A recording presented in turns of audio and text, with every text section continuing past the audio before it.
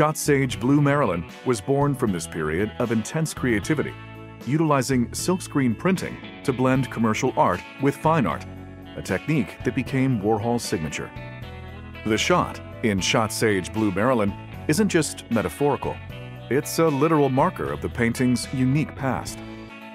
In 1964, the story goes that Dorothy Podber, a visitor to Warhol's studio, asked if she could shoot the Marilyn paintings.